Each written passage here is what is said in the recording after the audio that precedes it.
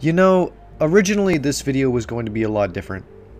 I wrote out this huge script. It was going to cover the history of Bungie and 343 as companies, the challenges they faced, and a bit of sugarcoating and trying to make a bit of a story to it. But I decided to go a different route, because I'm not going to pull any punches. I'm going to go on an angry gamer rant. 343's first mistake was its birth, and I mean that quite literally. If you look at Bungie, right, it started as two friends making video games in their garage, and it grew naturally to a modest studio. 343 was like a genetic experiment. You see, after Bungie split from Microsoft and went on to make Destiny, Microsoft knew they needed a new company to handle Halo. So they created 343 Industries by splicing together a bunch of former employees of different studios that had never really worked together, and even hiring new employees who for confidentiality reasons could not be told they were going to work on Halo 4. It's alive! It's alive! It's alive! They specifically hired people who hated Halo so that they could shape and push the game to appeal to new fans. They saw it as a way to fix the problems. Find the reasons people don't like Halo and address them. It sounds reasonable on paper, but what ended up happening was alienating the people that did like Halo by forcing these changes and failing to really capture new fans. Right from the get-go of making Halo 4, 343 faced issues. With so many developers from different backgrounds, moving towards a common goal was difficult. The creative director of Halo 4, Josh Holmes, recalled that he had sort of like an epiphany moment that proved the team was headed in the right direction when early in development, the team completed a section of the game that was very traditionally Halo. Despite positive feedback from the testers, however, 343 Industries discarded the prototype as too traditional. But let's not dwell too long on Halo 4 because it's old as dirt now. Been there, done that. So let's just do a little lightning round of some of the things I didn't like about Halo 4.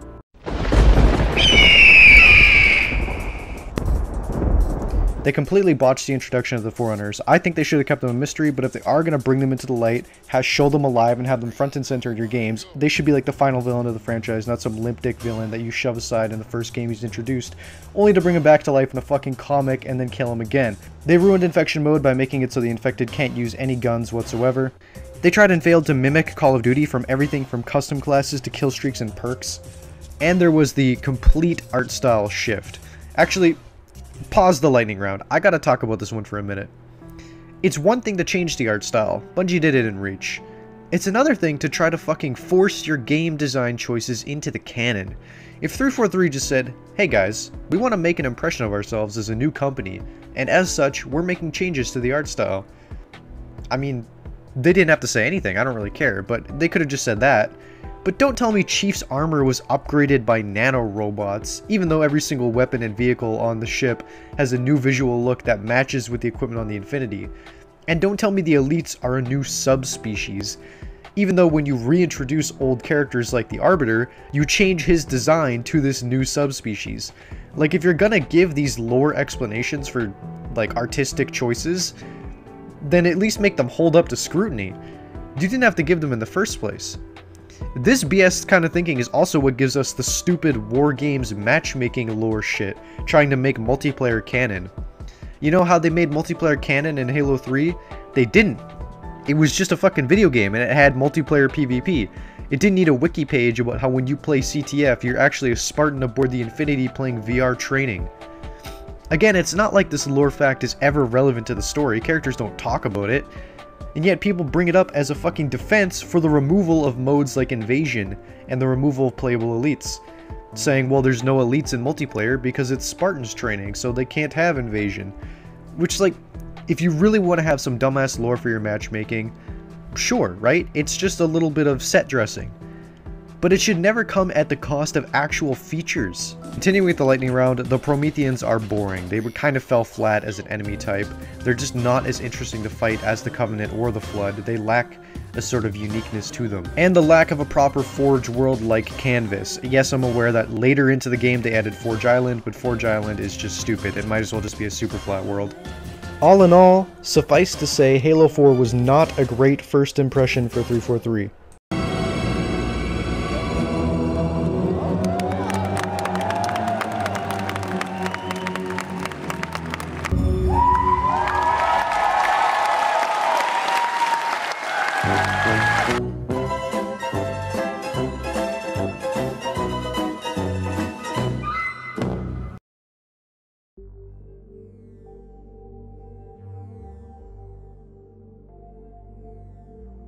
Right, so that was Halo 4. 343's next great endeavor was the Master Chief Collection. A single platform where players could seamlessly play every Halo game except for ODST and Reach because you're not playing as Master Chief in those games, and this is the Master Chief Collection. Except those games would eventually be added later anyway, so a bit of an oopsie there. Now, Master Chief Collection was very ambitious, including the criminally underrated Halo 2 Anniversary, complete with amazing blur cutscenes, new vehicles and weapons, and interactive map elements added to the sandbox, a robust Forge mode, and more customization. It's too bad they only added in these 3 shit-ass armor sets and refused to add anything else to the game, instead just seeing how much shit they can cram into Halo 3. Why does Halo 3 get like 99% of the cosmetics? Probably because it's like the top-selling Halo game of all time, like one of the most popular ones ever. Oh, so does that mean like Halo CE and Halo 2, it's gonna get a remaster with better graphics and new content, finally remastering the entire original trilogy and symbolically finishing the fight? No, not at all. That would make too much sense. And I don't want to see a single comment saying Halo 3's graphics hold up. They look alright, you know? The graphics are fine. They could look better, but who the fuck wouldn't want Halo 3 blur cutscenes, new weapons and vehicles, in a revamped Forge mode, bringing Halo 3 to the modern era? I'm baffled that people argue against a Halo 3 anniversary just on the graphical claim alone. But right, Master Chief Collection. Getting all the games to run on one application was incredibly difficult, so MCC was plagued with technical problems for years and still has issues to this day.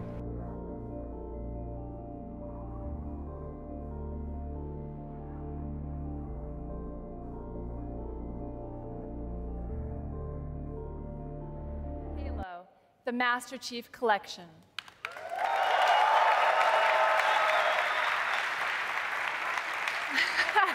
I love you too. In response to the negative coverage of the Master Chief Collection's broken launch, Frankie O'Connor announced that Halo 5 Guardians would not be broken at launch. Halo 5's marketing was aggressive and got people hyped up all over again. Sure, Halo 4 was a misstep, but it wasn't all bad, and the advertisements for Halo 5 promised the story of the Chief going rogue, an ex-ONI agent hunting him down.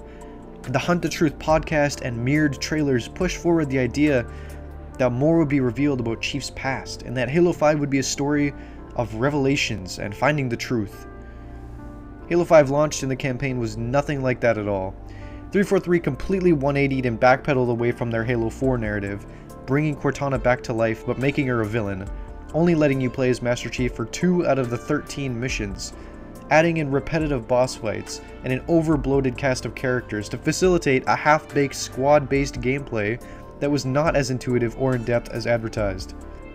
And speaking of advertising, the entire marketing campaign for Halo 5 was so off the ball from what ended up being shipped that it is largely considered to have flat-out been false advertising. Halo 5 is widely regarded to be the worst Halo game. At launch, it was missing many core features that had come to be expected of a Halo title. Features like Forge Mode, Infection, Griffball, Gravity Hammers weren't even there, split-screen co-op. The playlist lineup was sparse. The customization was at an all-time low. You could only customize your visor, your helmet, and your armor set. Combine this with the introduction of microtransaction loot boxes, and fans were not happy. The game also moved even further away from the sandbox-focused nature of Halo, and instead opted for a suite of player abilities like Thruster Pack, Spartan Charge, Ground Pound, and Aim Down Sights. However, despite Halo 5's disappointing launch, the game added monthly free content drops of cosmetics as well as many new maps, weapons, and features. Forge Mode would come out 2 months after launch and be the best we've ever seen, Infection would come out 7 months post-launch, and just over a year after launch, 343 added the custom browser. Now, with the franchise's most powerful Forge and a custom browser to boot, Halo 5 is one of the best Halos for custom games. Although to this day, the game remains plagued with crashing issues and other bugs that will likely never be addressed. Speaking of things that will never be addressed, remember the release of MCC on PC that was once again wrought with technical problems, missed deadlines, and false promises? Now, if you think I've been a little harsh, right? Thinking maybe Old Roadman is just on his period and needs to cut 343 a little slack. Let's talk about the fucking Halo MCC custom browser for a second. Some of you know where I'm going to go with this, and some of you might not know the full story of this. The MCC custom browser was first mentioned by 343 in January of 2018. I'm going to do a little timeline for you guys here. 2 months later, in March 2018, it was confirmed and stated by 343 to be one of the most requested community features. In April of 2018, they said the highly anticipated custom browser is high atop the list of the next round of work and should be surfacing in public flights in the next coming months. And yet we wouldn't really hear much about it for another 10 months until February of 2019, where the community was told for the second time that the browser would be arriving in the coming months. Then nothing. For 5 months, silence. Then 343 said development of the browser had stalled and taken a back seat. An entire year later, on July 31st, 2020, they said the browser was planned to come out later that same year. In September, they revealed that the browser would be rolling out in stages, added slowly, game by game, and not all at once, as previously thought. The next month, the community was told for the third time that the browser would be added in the coming months. By March 2021, the browser was still nowhere to be seen and was cancelled from its first public flight test. June 2021 was when the browser was finally added, and only for Halo Reach. In October 2021, they added Halo 3 and Combat Evolved. And to this day, there is no browser for Halo 4 or Halo 2, and it's likely that there never will be. That's just one instance of 343's blundering. Once again, Halo 5 was a disappointment, and fans were really beginning to lose hope and faith in 343. Thank you, that's right. That's where I want to hear the applause.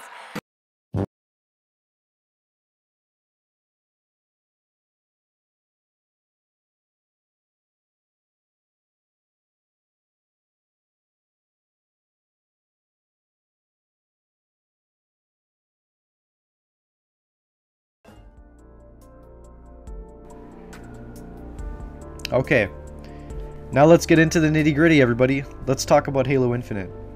So let me set the scene a little bit here.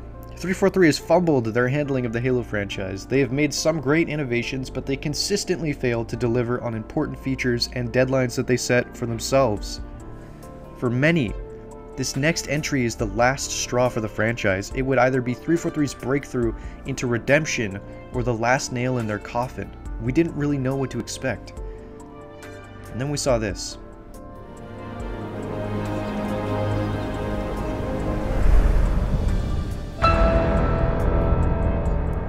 This helmet said it all. Halo looked like Halo again. The Chief was back. We're going home. Yes! Yes! Yes!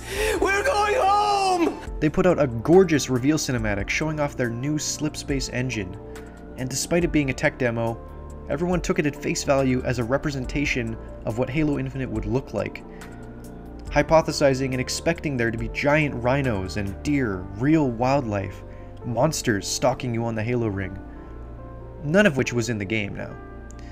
So here's a mistake that 343 make time and time again.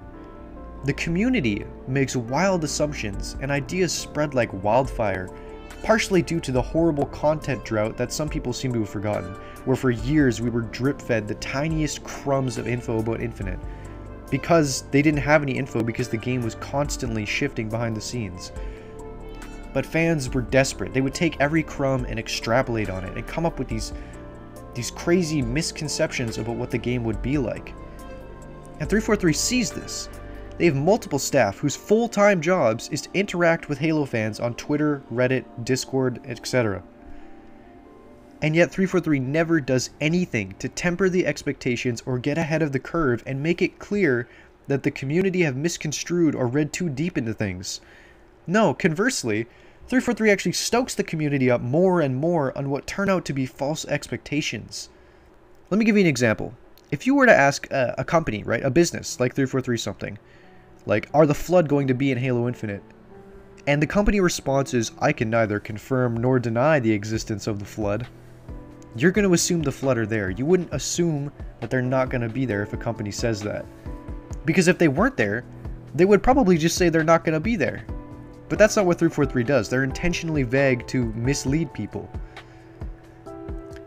The ideas of wildlife being like what was shown in that initial trailer from 2018 was never once clarified in the 5 or 6 years leading up to launch. And only upon people buying the game did they come to realize there were no giant rhinos, there was no deer, no mysterious beasts, just birds and gophers. This is just one example, right? It might sound like I'm nitpicking. So let's talk about the Flood. The Flood were highly anticipated to come back. They set the game on Zeta Halo, which is rich with lore and history tying it to the Flood. Fans were taking pug noises shown by 343 to be confirmation. For literal years, the community was getting hyped for the Flood's return, convinced 343 was keeping it a surprise. And like I said before, there's no way 343 didn't see this. Over the 5-6 year span that the community constantly talked about the Flood, don't tell me their community manager and community director hadn't seen people talking about it. Did 343 come out, rip off the band-aid and say, we know you're all very excited about the prospect of the Flood, but we want this story to be more focused on Master Chief. While we are not fully closing the door on the Flood for the future, they currently are not present in Halo Infinite's campaign. Or did they plug their ears and let people get excited? Once again, people thought right up until release day that the Flood were in the game, and 343 was gonna surprise us all. Well, we were surprised, alright, because they weren't there. Well, I should say you were. Because you know who was out here predicting the absence of the Flood? Me. While everyone was circle jerking over dog noises, I was using my brain to realize the Flood weren't coming. So 343, for the second time with Halo Infinite, have done a 180 and tried to sweep the entire last game under the rug and pretend it didn't happen. Cortana is back and is the villain? No, she's dead again, and now you're fighting the Banished. But what about the cliffhanger with Arbiter and Halsey and... No. You're fighting the Banished now. A large chunk of the community said, woohoo! Yeah, baby! The Banished are awesome! This will be epic! And another large chunk of the community said, what the fuck is a Banished? Because they made the main antagonists of Infinite a faction introduced in the sequel to the spin-off RTS game. Now I like Halo Wars, and I like the Banished, but I'm a loser. And a lot of gamers didn't have time to play some fuck-off RTS game, so a lot of them had no idea who this group was, and what makes them different from the Covenant. And you know what? What is the Banished main goal in Halo Infinite? Because I know what the Covenant were doing in the original trilogy. They were going to light the Halo rings, ascend and become God and kill the universe. I know what the Flood wants. The Flood wants to consume everything in its path. What does the Banished want? Why are they killing the UNSC? They just like war? They just like to kill things? I mean, yeah, it kind of fits their brute character, but like, what is their group's goal? It seems like Atriox would want revenge against Cortana, but the UNSC is fighting Cortana as well. I don't see why he has to kill them. Anyway. Let's take a peek behind the curtain at the dev process. So the tools they used for their fancy new Slipspace engine used basic development tools called Faber. Some parts of Faber dated back to the early 2000s, having also been used for Bungie's Halo games. As a result, the coding became notoriously difficult to use by 343, and it became considered technical debt. 343 had excessively relied on hiring contract workers to the point of making up half the studio according to estimates. Due to Microsoft policies that limit contract workers to keep their jobs for 18 months maximum, the number of workers at 343 was fluctuating constantly. And contract workers would fill their contracts, have to leave, and the next set of contract workers would have to come in and try to pick up half-finished pieces of work and try to keep going with it. The game suffered from creative instability for quite some time. The studio was described to be split into fiefdoms, and this struggle to complete the game and the conflicting decisions resulted in 4 or 5 games being developed simultaneously by different sectors of the company. 2/3 of the planned game was cut by the summer of 2019, which severely removed some of the initial vision. Around this time, Halo Infinite creative director Tim Longo left 343 Industries, but would be replaced by the more than capable Mary Olsen, who would step in, take charge, and lead the development process for the next 2 months, after which she quit as well. The gameplay reveal in July 2020 saw criticism from the gaming community for the game's visual quality. Then one of the stupidest debates I've ever seen started, where 343 defenders came crawling out of their swamps and said the game was never advertised to be next gen, even though it fucking was. Anyway, everybody was saying, whoa, 343, you've been working on this for a long time, it's with a new engine, on a new console generation. Why does it kind of look ass? But right up until this very trailer debut, 343 was pretending everything was going swimmingly. The trailer ended still saying coming holiday 2020, a mere 3 or 4 months away. And yet just a couple of weeks later, they had officially delayed the game by a year. Now they either knew they were going to have to delay the game regardless, and just kept the old trailer date up there because they didn't want to dampen their E3 experience and the hype surrounding that, or they genuinely thought the game was going to be ready in the next couple months, and only due to the fan backlash did that delay actually go through. But regardless, the delay was a good thing. The community saw it as a sign that 343 weren't going to settle for a fractured and subpar launch like Halo 5. 343 had learned and would deliver a polished and full Halo game. In August of 2020, 343 announced that Joseph Staten was coming back to whip the game into shape. Things were looking good. Oh, and then 343 director Chris Lee quit as well, but just don't pay any attention to that. Everything's going good. It's going great. We got Joe Staten back. Multiple higher-ups have jumped ship over the 6-year development. Their new engine was finicky. Their contracted workers kept running out their terms and moving on. The direction the game was going was being changed constantly. And a global pandemic hit, yet again, right up until release. Everyone thought 343 have learned from Halo 5. The game was free to play, launching on PC with crossplay, a true spiritual reboot that would bring in thousands of new fans. Brand new players would get to experience Halo for the first time, and everything would be perfect. The community had not been told any different. This time the game wouldn't be missing important features. The Halo Infinite launch was a fucking joke. Where to even start, right? There's no split screen. It's been delayed until Season 2. When is Season 2?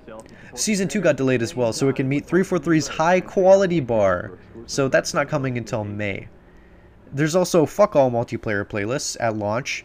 There literally wasn't even a Slayer playlist. The most basic game mode. If you just want to play Team Deathmatch, you can't. You have to play Quick Play, which might give you one of the only 3 objective game modes there is: CTF, Oddball, and Strongholds. Once again, there is no fucking Infection. And this one hasn't even been mentioned. Infection does not, from my average Joe point of view, seem like a hard mode to code. You kill a guy, he switches team. Does this shit take years to make? I feel like one programmer at 343 could get an Infection mode running in like a day or two's hard work. And if I'm mistaken, let me know. But no Infection cucks custom games really, really bad. Not that custom games even works, because not only is the game missing tons and tons of features, the stuff that is there is fucking broken. Like when they broke BTB for like a month and a half. You know, all these brand new baby-faced could-be Halo fans didn't get to see the Halo I knew. The Halo I loved. They got to see some stunted, small, boring game that most of them got bored of after a month or two and left. And I get why. I don't even play Infinite anymore. I finished my Battle Pass.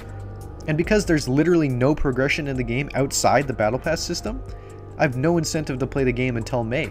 I know I should just be playing the game for the fun of it, but progression has come to be expected, and it's hard to say just play the game for the fun of it when what you can play is so limited. You can only play BTB on fragmentation so many times before you get bored. The events in the game, like Tactical Ops or the really big Fracture Tenrai event with the cool samurai armor, what did it add? Was there a visual overhaul of the menus? Themed music? Altered appearance of multiplayer maps? A unique new game mode? No. It added fucking Fiesta. A normal game mode that in the past was just another mode to Halo, but now is treated like a special event. The best part is, they ended up adding Fiesta as a playlist anyway, so now when the event rolls around, it literally doesn't add anything to the game. While I'm talking about events, let's talk about the fucking challenges for a second. So 343 have decided in their infinite wisdom that there doesn't need to be any kind of progression beyond the Battle Pass. Sure. I finished my Battle Pass, so challenges are meaningless. There's no point to completing them for me. Unless I want to grind all of them out to get the fucking weekly ultimate, which is like a backdrop or some stupid emblem or some shit, right? It's nothing cool. It's not like a weapon attachment or a piece of armor. Even armor coating would be nice, right? Something. No, it's like the stupidest shit. But hey, at least when the events roll around, like Tactical Ops, right? I can do those challenges and progress through that and get some new content. Except I can't, because the fucking normal challenges get in the way and I'm forced to complete them to make room for my event ones to become available. Because despite being able to view all the challenges for the week, 343 artificially bottlenecks you to a couple active at once so that you have to play longer, get frustrated, and want to buy challenge swaps. You know what the weekly ultimate reward should be? It should be like 200 credits for the store. If that was the case, you bet your ass I'd be grinding every week, accumulating those credits. But I mean, that would mean less money for 343. They need to make some money back after they blew a shit zillion dollars renting actual military jets and shit for the audio in this game, which is a neat little anecdote if you know it, but if you didn't know it, you would never notice it. You wouldn't hear a wasp and be like, I think that's the real audio from an F-16. You'd assume it was some fucking computer-generated noise, because it should have been. What a fucking waste of money. So recently 343 have missed the deadline and failed to deliver a roadmap for when we can expect the arrival of core features that were missing from their launch. Let me repeat that. They missed the deadline for telling us when we can expect to see things like new game modes and maps. They missed the deadline for their own roadmap. They've once again fucked emblems for no discernible reason in this game. The fact you can't make your own emblem is retarded. They pulled this shit for Halo 5 too. Coincidentally, the only other game with microtransactions, so I have to assume it's some way to squeeze money out of us. When Halo 5 launched, you couldn't even pick emblem colors. You just had to use preset palettes to choose from, but 343 realized people hated that, so now in Halo 5 you can pick your colors again, and it works a lot better. And guess what? Infinite is back to the fucking color palette shit for their emblems. I guarantee you, at some point, we will see the emblem color palettes become monetized. Mark my fucking words. Speaking of monetizing shit, how about these armor cores, huh? They've even artificially restricted players from mixing armor pieces from different cores, even though the bots can do it. And apparently they say the bots doing this is a fucking bug. We have to stare at NPCs, bots, having more freedom to choose their appearance than the players, and 343 says it's a glitch that they will fix, don't worry. Well, this video is getting pretty long. I got some more complaints though. How about we do a second lightning round?